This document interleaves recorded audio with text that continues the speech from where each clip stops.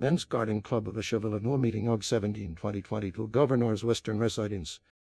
Speaker is Rachel Meriwether, Department Head of the Horticultural Education Program at Blue Ridge Community College. She presents an overview of her program, which is the recipient of our annual scholarship program.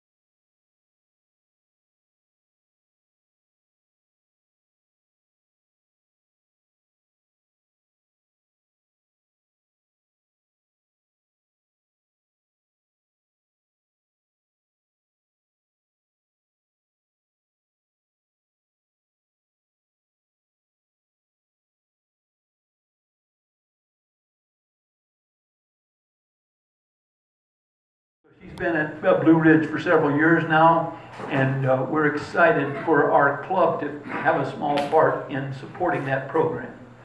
Both of our horticulture scholarships are now designated for horticulture students at Blue Ridge Community College, and happy to have that affiliation. All right, Rachel.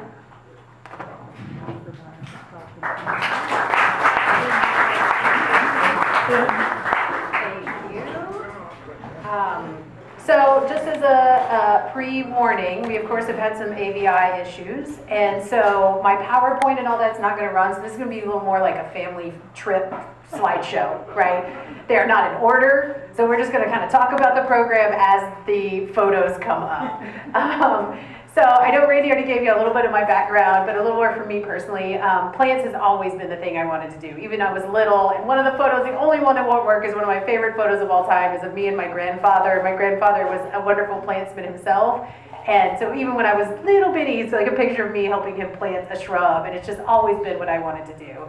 That being said, I didn't have any idea what I wanted to do within the plant world. So I have hopped around throughout any part of it that I could get my hands onto, whether it was farming or nursery production or working for the Park Service. For a long time I thought I wanted to work in botanic gardens, and that was just a difficult world to break into. And I ended up here working at a children's summer camp, managing the farm for a children's summer camp. So I have been very involved in youth education for a long time now, and am thrilled over the last year to have been now the department head at Blue Ridge Community College. And I can't thank you all enough for supporting our students that are there. They all work very hard and are doing some incredible things within our community. Y'all are of course welcome to ask me any questions, and I think just because this is turning out to be so informal, you should feel free to ask me questions while I'm talking, as opposed to us necessarily waiting for Q&A towards the end. All right, so set this down for just, do I have to use this? Can everybody hear me? Yes. Awesome. I am so good at projecting. Obviously an instructor and a youth educator. It's a huge part of my career. So we're just going to jump right in. Wow, can these lights turn off? It doesn't matter. So this is a quick picture of the interior of our greenhouse. We have some really great resources on campus, which is one of the things that sets us apart from a couple of other horticulture programs that are even anywhere near us in Western North Carolina, which there aren't many. They're kind of dropping like flies these days, which is a shame, but such is life. This end of our greenhouse is more of the sort of like atypical propagation and some of the more unusual things we have in the greenhouse. This over here, we actually have a conservatory area with in-ground plantings in the greenhouse. So we have all sorts of Schefflera plants. We have a banana tree.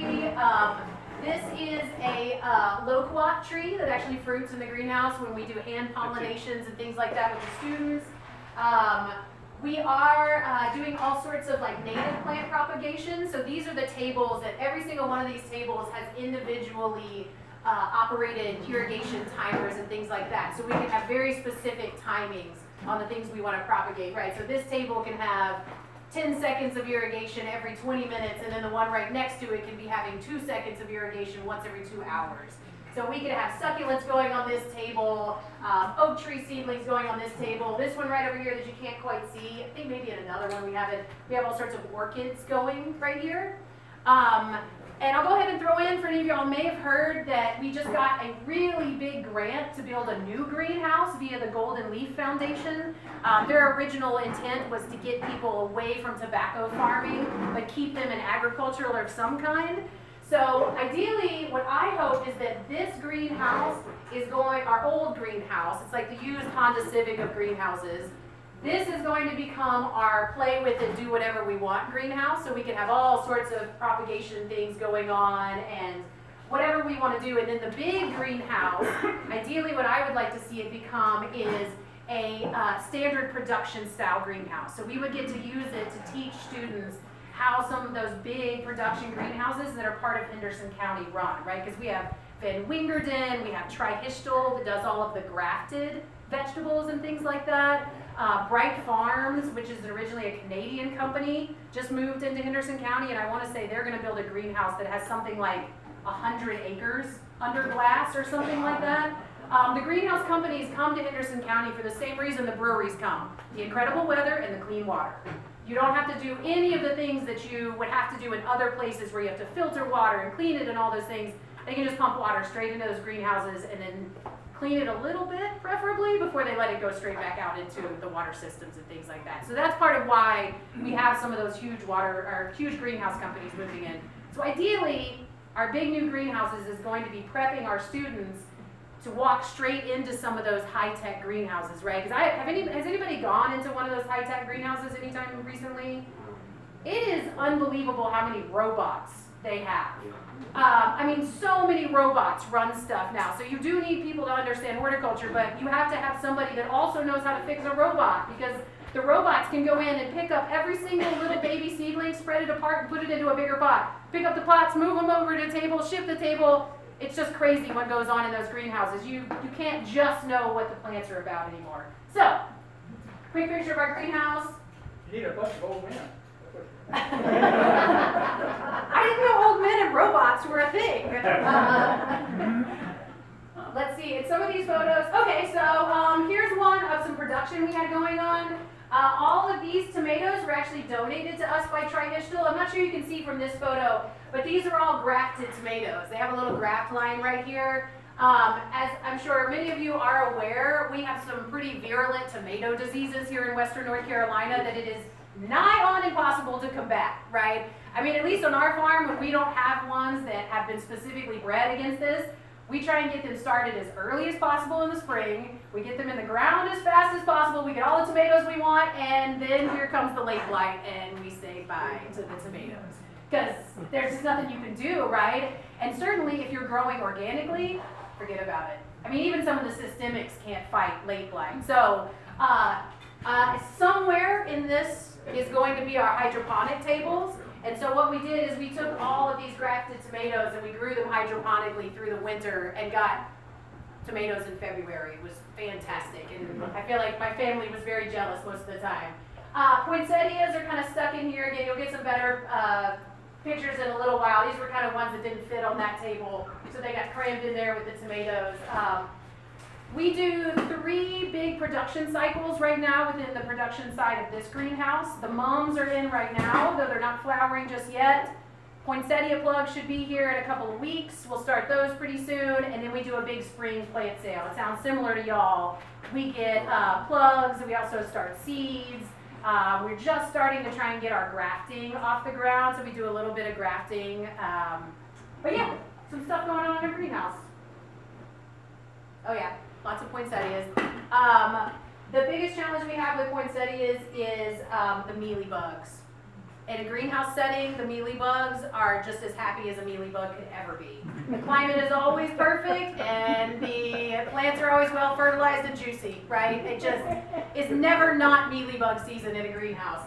One of the big things, let's see if there's a better picture where you can see it. Yeah, so this greenhouse has a gravel floor, and that makes it even harder to control mealybugs, right? Because mealybugs produce massive amounts of eggs all the time. And so every time they have a reproduction cycle, they're dropping eggs in every single bit of that gravel, and sanitizing that gravel floor is a nightmare. Ideally, our new greenhouse will have a concrete floor. And then we can power wash it, we can do all sorts of stuff to that concrete floor that we just can't do with this gravel, right? And so even though we're spraying for all the mealybugs up here, they're just like sitting in the ground waiting for the mealybugs on the plants to go away so they can repopulate the whole area.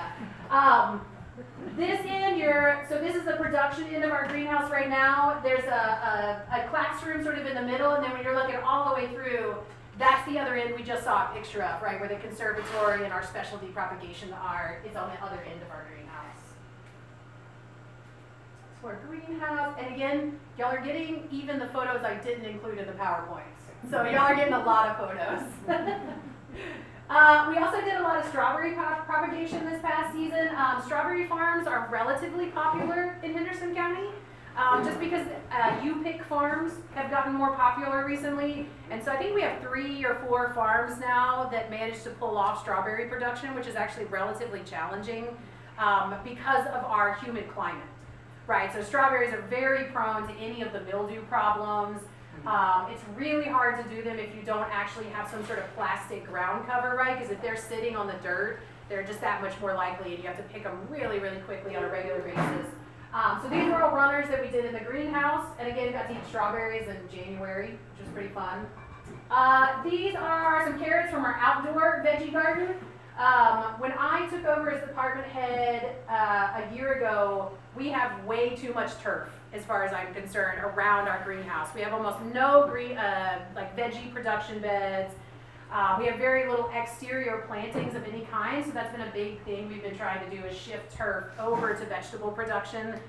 Because at least Henderson County, I'm not really as familiar with Buncombe County's breakdown, but in Henderson County, agriculture is still the #1 source of income. Those greenhouses sway that data just a little bit because they're so large and they bring in so much income and they employ so many people. But the farms are still really important too. We have some huge apple farms and we have a couple of really large veggie producers as well. So I feel it's really important in plant world in particular that you get to see things in real life, particularly for our students. There's only so much you can learn about horticulture from a lecture, right? You need to see it in real life. And it still shocks me after years of working with children that somebody in college doesn't know that a carrot is under the dirt.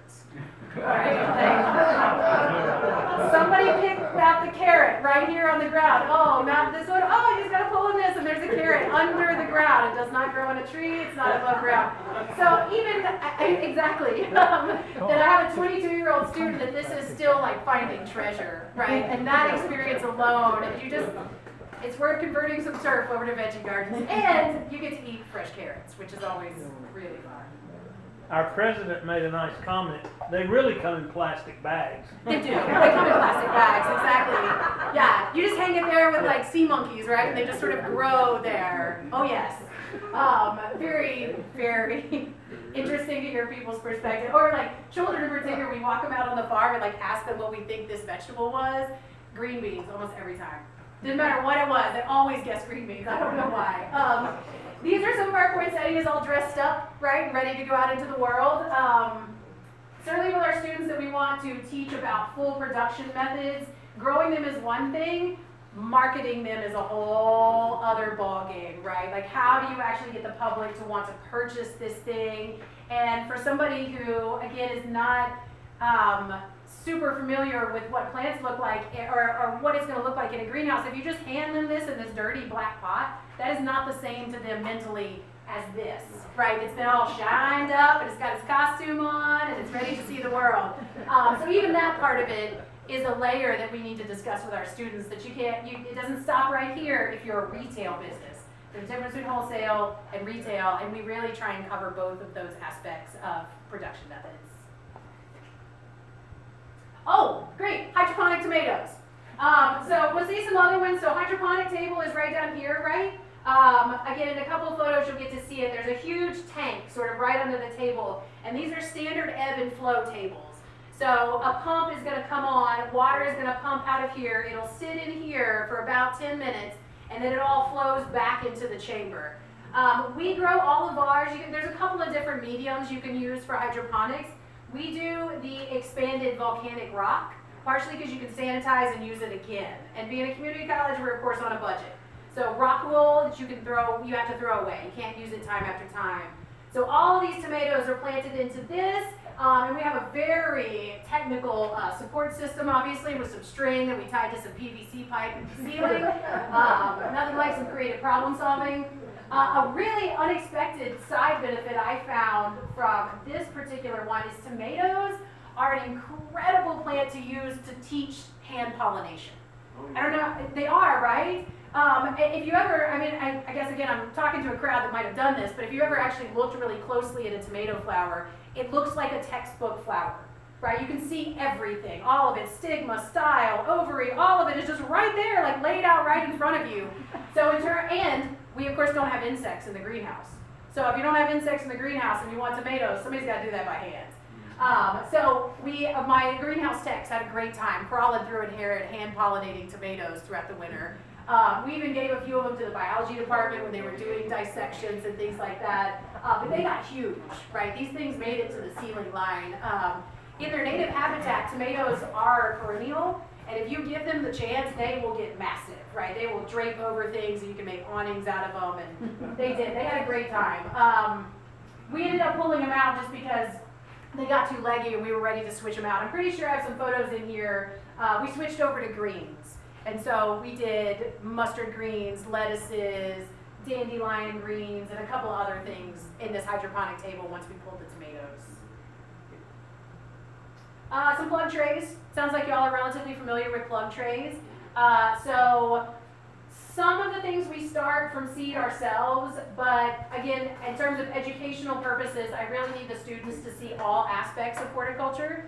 So Park Seed is primarily who we get our plugs from.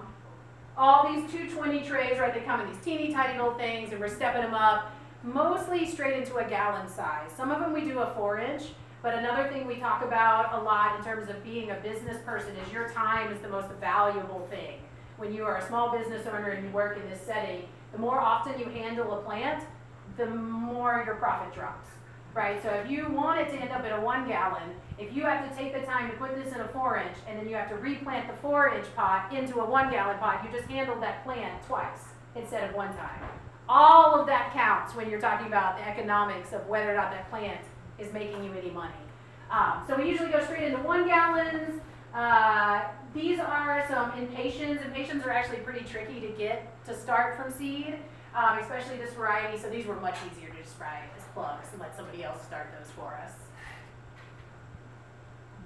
Oh yeah, another good family photo that's sideways. This is, we do a lot of herbs in particular. A lot of our students are really interested in herb production, and herbs tend to have some pretty weird germination needs, right? Like they're going to need to be stratified, they're going to need to go into a fridge for a month, things like that. So this is just a table with some of our really fun little teeny tiny herbs that I feel like I can read a couple of those, but just another fun propagation table in our greenhouse. Oh, there's one of our tomatoes. Yeah, my husband loves tomato sandwich. He's actually playing music at the Etowah Farmers Market, and they're paying him in free tomato sandwiches today. So he was pretty excited about this experiment we had going on in the greenhouse because we got tomatoes all winter. Oh my gosh, I love teeny tiny babies. These are all little baby seedlings, basil seedlings. And I don't know, I know that they're plants, but they're still just the cutest things, like little baby plants. I just love them so much. I actually had a greenhouse job for a little while where plants actually develop differently when they're exposed to wind and things like that. So physiologically, their stems and things are different if they're sitting in a greenhouse environment that never moves. So my job was to walk along tables and like run my hand across them because it makes them stronger when they have, it was the greatest job. Just go pet the plant. So here's the students helping convert some of that turf, right? So the greenhouse is sort of behind me right here. You'll see some other photos of the high tunnel and things we have going on, but this is all, we just have so much lawn. There's so much lawn and it could be put so much a better purpose. So we started a little herb garden right here, and then you'll see a few more of the row crops. A couple of students brought their dogs. This was also a really fun day. The tiller broke twice, so we also got to have some equipment operations and maintenance lessons on this day. We got to repair our belt on the little tiller we had going on right over here. Yeah, this was a good learning experience for them. And I don't know how many of y'all have ever converted turf to actual growing, but it is not fun, and it is not easy. And I mean, given a year, if we could have put a tarp over that and killed the grass first, great, but that was not, I needed to go right now because we got students, semesters roll over, we got to make this started. So we got to get out there and hand pull a lot of weeds, till it a few times, rake it, till it again, rake it, till it again. Try and put some compost tea out there to bring all the creatures back, and very, very labor-intensive learning experience for this one in particular. And there's all the little babies went in. This is that same veggie garden that we managed to get. So this is last fall's garden. So these are mostly cabbages, kale. I know we had some arugula. Chard was definitely in there. This has all now been converted to the summer garden, so there's totally different plants out there at this point. Another plant that we actually have inside the greenhouse that we also work hand pollination with. So passion flower, along with being a crazy beautiful plant, is really easy to hand pollinate, right? Because you can just pull off one of these little guys and rub it on there, and voila, you've just hand pollinated a passion. The fruiting body of the mushroom. The way this organism works is it sends its spores out, and it'll land on ant bodies, and then it sends the mycelium growing all the way through the ant's body. Once the mycelium is fully populated the ant, it taps into what its nervous system is, and then it'll have the ant go to almost always about 3 meters high across the forest. You can always find them at that height. And then it'll have the ant lock down onto a leaf, and then it'll melt its mandibles so that its mandibles can't come loose. Oh, it's so gruesome. Yeah.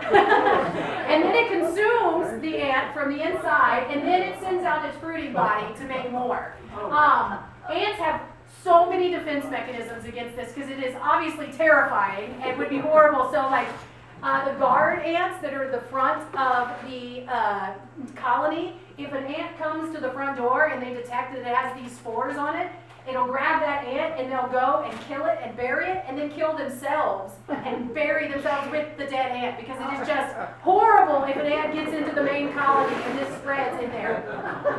Amazing. Mushrooms are incredible. They really are. I mean, they do absolutely incredible things. And there are many types of zombie mushrooms out there. We get zombie flies on our farm all the time. I don't have them in this. I have a couple of on my phone. But sure enough, every now and then around the farm, you'll be walking around, there'll be a fly that won't fly away. And if you watch it for a couple of days, sure enough, its body will swell up, and then poof, this mushroom comes out of it and sends spores out all over the place. Just crazy. Children almost always ask, well, how do we know that they don't do this to us? I'm like, well, how do you know they aren't? Maybe they are. Yeah, fungi, really incredible organisms. One of the first terrestrial organisms on our planet. They've been here a long time. I think as our technology as humans gets more sophisticated, we are more and more aware of how much fungi are controlling our world.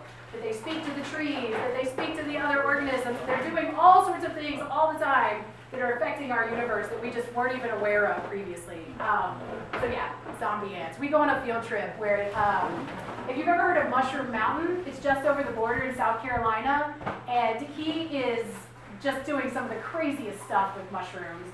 And he has them all over the place, right? So you can walk around and he's got ones marked so you can be sure to see a zombie ant while you're there. It's well worth the field trip. Let's see, this is our greenhouse in full spring plant sale mode. These are all students right now. I think this is probably a couple of days before because I don't see any of the signs out yet. But this is probably our biggest moneymaker right now. We're just now, they hadn't done mums or poinsettias before I got there, so that's kind of still, we're trying to get into that a little more. We ended up donating most of our poinsettias last year because we just didn't have a marketing outlet for them particularly, but the plant sale is still a pretty big deal, and we had a lot of success this year. The students were just, I don't know, I'm so proud of them. They did such an incredible job. So this is as full as the greenhouse ever gets, right? It was just slap full. We were having to put stuff under tables, and yeah, I think in a minute we'll have some where we did sell a few aloes and bromeliads. I know they want to start doing, they being the students, were interested in doing a little bit more of this specialty propagation, having these for sale, because I mean, I don't know what y'all sell at your plant sale, but at least for us, the most expensive thing that we really sell is like $4, right? We didn't really have anything over that. So if we started having some of these specialty things and could sell something that's $20, we'd make even more money. We did a lot of succulent propagation. We found this really cool company that gave all of the, I mean, they weren't much. They sent us individual leaves. But of course, with a succulent, you can grow it from anything. And they gave them to us for free. So one day, it was like Christmas. We got these 2 huge boxes, and it was just like so many varieties of succulents. So we had a lot of succulents at our plant sale this year that are still in the greenhouse and a lot of fun to look at. Another fun sideways one. Again, some students getting ready. We're getting closer now. You can see they've started to put signage out and put prices. They all did, so they're all, our students are of course a community college group, so they come from all over, and they each had a couple of different places they were supposed to stop and see what the prices were for things, so it was up to them to set prices for all of our plant sale. I do my best to not dictate to them, right? I really want them to think about things. I am absolutely a true believer in education, and I think a huge part of education is teaching you to think. How do you problem solve? You don't need somebody to just give you this answer. How do you find that answer on your own? If you are going to own a nursery and you need to price your things, you need to figure out how to price that yourself. You are going to have somebody telling you what that price is. So it was up to them to do their market research, come up with pricing. I think they did a great job. Just some more eye candy of the greenhouse. I love it when it's full like this. It's just so amazing. The nesters should ran right out the door. Question, Rachel? Yeah.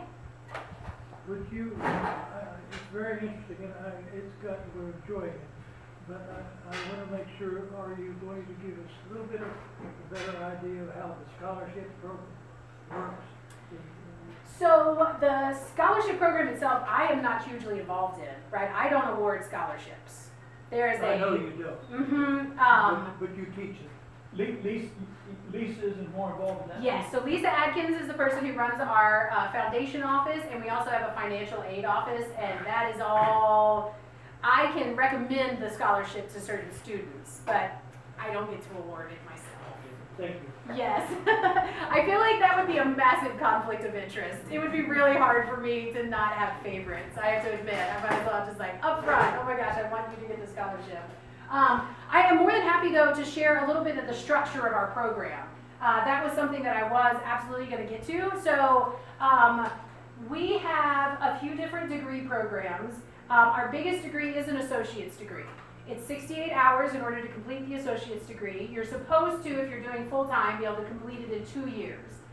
As of right now, we don't have any of the things that are articulation agreements, right? Which is what we have to have in order for students to go on to a 4-year university if they want to. That is one of my huge goals over the next couple of years, is to set up articulation agreements so that if somebody wants to come to us for 2 years, possibly on your scholarship, and get all those intro classes out of the way, then we have made it as smooth as possible of a transition into a 4-year university if that's what they want to go to. So our biggest one is an associate degree. Next under that is a diploma. That one you should be able to complete within 2 semesters, maybe 3. So that one's 37 credit hours to complete that one. Under that is our certificates. We have 6 of those. Those tend to be fairly popular because a lot of times what we get, particularly in horticulture and in a community college, is people who already have a job, or they already know what they want to do, and all they need to do is expand their knowledge in a particular area, right? So they may just want more information on greenhouse automation, or maybe they just want to learn a little bit more about nursery operations. We have a business of horticulture certificate. So in that, most of them are anywhere from 12 to 17 hours to complete a certificate, so you should be able to do that in 1, maybe 2 semesters, depending on your personal schedule.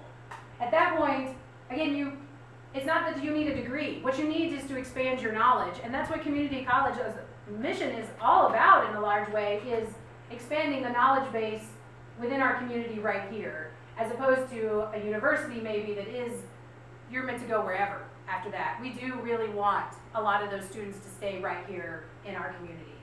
So we have those 3 tiers as much as possible. Again, the thing that I feel like we are missing is the ability for students who are from here that don't want to spend all that money on a 4-year degree for those first 2 years to be able to use us as a stepping stone to that next step, I guess. Yeah. Any questions about that? Thank you. Excellent. Yeah. How many students are graduating with your associate's degree? Let's see.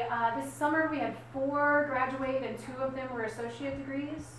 One of them was a certificate, and one was a diploma. How about, so you have spring and then you have fall term people? Mm-hmm. Yeah. Last spring we had 7 graduates, and all of them were associate's degrees. So the associate degrees are more likely to graduate in spring and fall, Right. just because that's when most of our core classes are offered. We try not to offer core classes in the summer. We try and keep that exclusive to electives, because a lot of our students are returning students, and they might have kids and jobs and things like that, and summer is the best time to have a job in the horticulture industry. It's also when their kids aren't in school anymore, so it kind of messes up the flow of their degree if they have to skip a class we offer in summer, right? So suddenly, you didn't take this class, we aren't offering it for 3 more semesters, and suddenly you can't graduate for 3 semesters because you need this one class that we offered in summer when you couldn't take it. So mostly electives in the summertime, core classes in spring and fall, so that's when they graduate primarily. We offer anywhere from 7 to 9 classes per semester, depending on how many adjuncts we have and how many sign-ups. So we need at least 5 students in a class to run a class. If we have less than that, if we have somebody that needs it to graduate, we might still run that class, but the economics get a little bit harder, so we need at least 5 people per class. And space, time, all of that really is going to dictate how many classes we run. This semester I get to teach permaculture. Pretty stoked about that. That's always a really fun class to teach. Greenhouse, nursery production, biological pest management, plant propagation. Our plant materials classes are all those classes where they're learning Latin names. It's just an endless stream of Latin names in plant materials. We're mostly grooming them to pass the Certified Plant Professionals test, which is one of the things I want to say you have to have if you want to pass your landscape designer certificate, or if you want, what's the other one you have to have that for? Maybe it's if you want a nurseryman's association membership. I think that's one of the things you have to have. A lot of our pest and ID and pest control classes are also, they can get pesticide certifications. Because if you already work for a landscaping company, or maybe you work for the Biltmore or something like that, you have to be certified to spray some of those bigger pesticides, right? So we're usually setting them up to pass that test as much as possible. Hiring faculty, is that a challenge? I should knock on some wood, so far no. I know it can be for some of the other departments in the community college, but I have been very lucky thus far in the adjuncts that I have. Your staff is exclusively adjunct, you're full-time? I'm only full-time currently. Yeah. We should be bringing on another full-time person as soon as the new greenhouse is here, because there's just no way that I can manage 2 greenhouses, schools, gardens, everything. So it's written into that grant to have one other full-time person come on. And the adjuncts are incredible. Most of them, again, have jobs in the field. So they're already landscape designers, or they work plant propagation. They have a small nursery at their own home. The man who does our equipment and operations in our landscape construction class, he does all sorts of big hardscaping jobs, right? So this sort of thing is what he builds. So he does a really good job of teaching our students how to do some of this bigger construction. All of the logistics that go into that, we have to cover zoning issues, drainage issues in our area is a huge thing. What kind of soil are you putting it on? You're going to have the concrete crack if you don't pour it correctly. All of that comes into it, even though horticulture is mostly plants. This all counts too. Water features, people around here love water features, and if you put in a bad water feature, you've just set a homeowner up for massive disappointment and frustration for the remaining years, because it's just going to break, right? Something's going to drain out, it's not going to function like it should. Putting in water features is very challenging. So we cover that in our landscape construction classes. When is the new greenhouse going to be complete? That is a great question. So I personally turned in my wish list about 3 months ago, and it has now disappeared into the land of bureaucracy. I know that it will be sent out. They're inviting bids at some point. That is outside my purview. Once that bid is granted, because of the remaining supply chain issues due to the pandemic, I would say we'd be lucky if we saw it in 18 months. If it were 3 years, I wouldn't be surprised. Such is life. How big is that greenhouse going to be? Hopefully anywhere from 4,000 to 5,000 square feet. And the biggest challenge with our old greenhouse, or one of the biggest challenges, is, as far as I can tell, I wasn't around when it was put in, but if I had to guess, this is a kit greenhouse. So it's going to come from somebody like Stuppy or one of those, that it's already, the pieces are already there. They're just waiting to bring it and put it together like Legos, right? It is not designed to our needs whatsoever. This one, keeping this greenhouse cool in the summer is really, really challenging because it doesn't have roof vents. Yeah. How do you keep a greenhouse cool in the southeast without roof vents? We don't. The alarms go off almost every day, right? Because the greenhouse, even with the big exhaust fans off to the side, and we have squawk coolers over on this wall over here, even with that, it gets up to 110 in that greenhouse on a hot day. And there's just, again, without roof vents, there's almost nothing you can do to keep it cool. Even when you run the irrigation, you can't run it all the time because plants don't want to be wet all the time. It's very, very challenging. Yeah. We might end up with some lights in our new greenhouse. The GE factory that's in Hendersonville has just recently started producing LED greenhouse lights, and they may donate lights to us if we let them bring customers to show off our greenhouse. So fingers crossed, we might actually end up with some grow lights in there, which would be kind of fun. Yeah. Nice LED ones too, not the big giant high pressure sodium lights that used to be the norm for greenhouses. But now they're just so compact and easy to put in. So we'll see, maybe some lighting. Yeah. Anybody else? Thank you. Yeah. I got two questions. Of course. One is, my experience with greenhouse tomatoes has not been thrilling. Like, is that because they just get picked when they're green and shipped, or can you actually get flavorful tomatoes in the greenhouse? So it's both. One, all those greenhouse tomatoes are absolutely picked green, right? And then they're put into big chambers and dosed with ethylene gas, which is, ethylene gas is produced by all produce, right? It's the reason you don't put other vegetables near bananas, because bananas are one of the biggest producers of ethylene gas and makes everything ripen. None of that produce would ever ripen, right? Those tomatoes would stay. I feel like I remember a few years ago there was this news story about an 18-wheeler that wrecked on an interstate, and all these tomatoes rolled out and just like were like softballs. You know, none of them were damaged whatsoever because it was these hard green things that just, yes. So that sort of production is absolutely why a tomato that you're normally going to get in a grocery store doesn't taste like anything. And I mean, it's like with any plant breeding program, you're kind of sacrificing one thing for the other, right? Until some genius comes along that can figure it out, that you can have a flavorful tomato that also will store for a month and a half, you're gonna have flavorless tomatoes. Yeah, it's a shame. Sad but true. Which is the big argument some people have with the whole native versus non-native argument, right? Even the cultivars. If you have a echinacea plant that you have bred over and over and over again to have these sunset orange petals instead of the pink petals, you very likely have sacrificed other things, which quite often is the pollen, right? So even though it's making a flower and it's out there, it doesn't have any pollen on it. So even if an insect comes to it, they don't get a meal while they're there. So balancing that is a big part of why some of the people who are really focused on natives are like, cultivars don't count, right? If you grow your own tomatoes in a greenhouse, you absolutely can grow the varieties that taste good. And then you get a good tomato, but not from a store. Sad but true. Yeah. I didn't actually work there, but I worked very near and got to go into this greenhouse in Colorado that did tomato production. And they had these hot water tubes that ran through the ground, so it kept the ground warm all winter. And they had the tomatoes on these big trellises that they pulled up on ropes and it went all the way to the roof. And they grew actual flavorful tomatoes. That's the only time I've ever seen tomato production in a greenhouse that was flavorful. But you know, Coloradians, they're super into all that kind of thing. And their veggies in their greenhouses and stuff. Yeah. And there was a second one. Yeah, when you're speaking about value crops, has there been any investigation of cannabis production? Of course.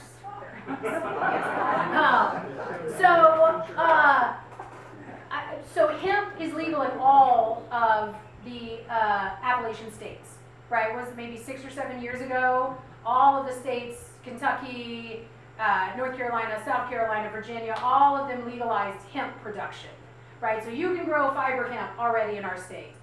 Virginia, I guess last year legalized non-medicinal cannabis production. I think it's supposed to go live in stores maybe next year. North Carolina is one of the last of our sort of southwestern states that is still not making it legal.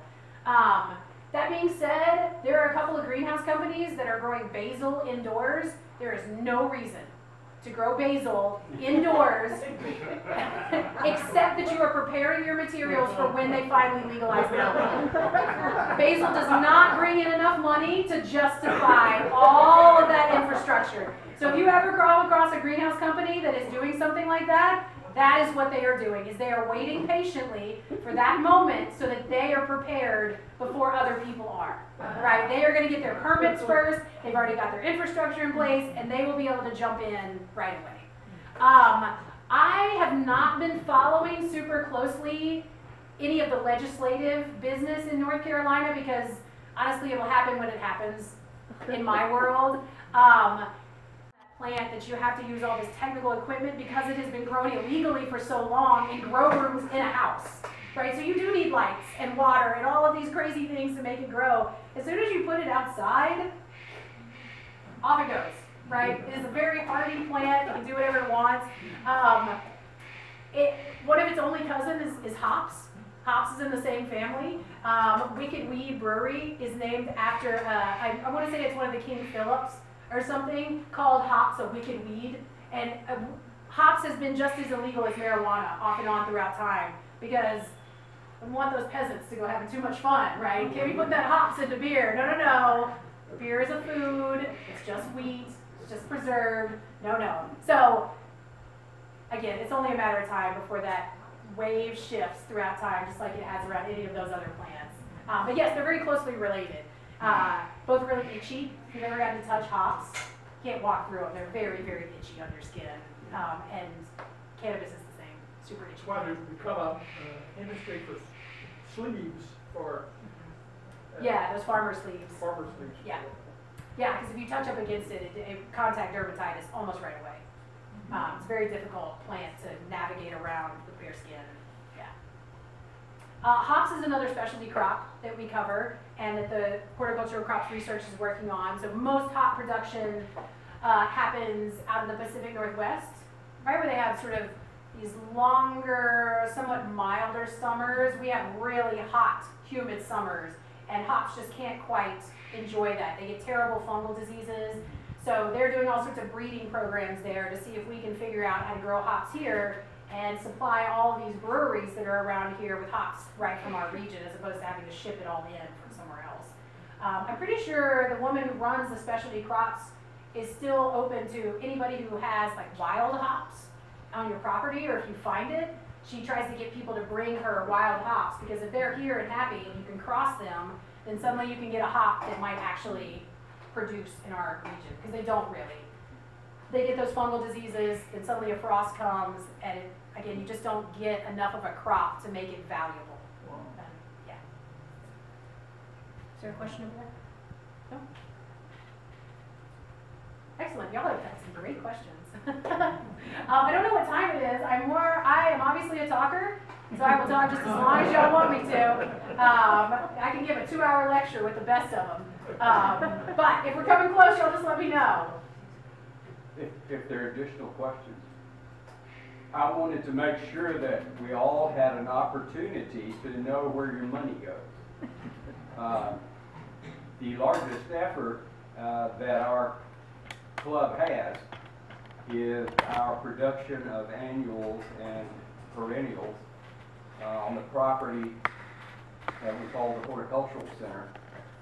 And that goes to funding our scholarships, which are now exclusively at Blue Ridge, because it is the only school that is currently offering a horticultural program.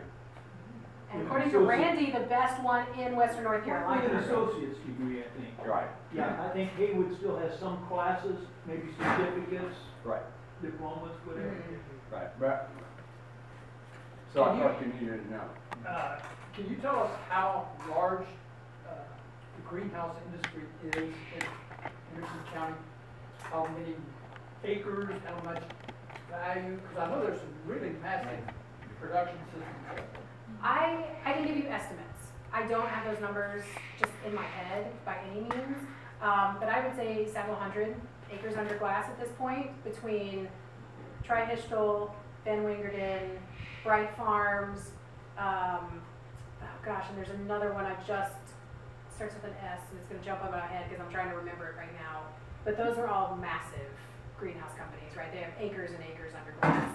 Some of them are relatively new, aren't they? Yes, so Bright Farms again just came in, and that other one I'm trying to remember, they don't even have their greenhouse built yet.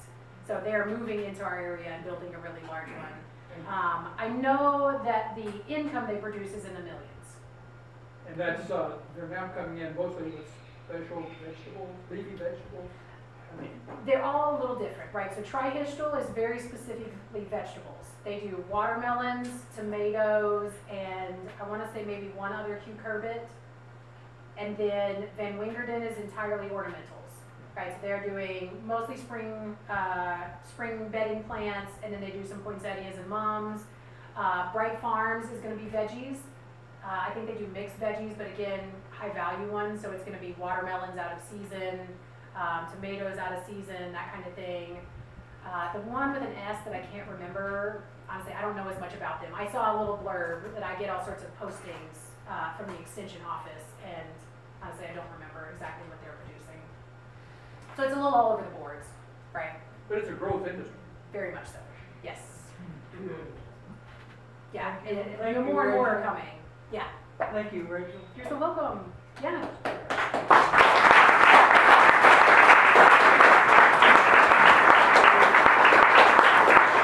And I will say, if anybody wants to come see the college or see the greenhouses or ask me any other questions in a more one-on-one setting, I am very open to that, and you are more than welcome to come for a visit anytime you like.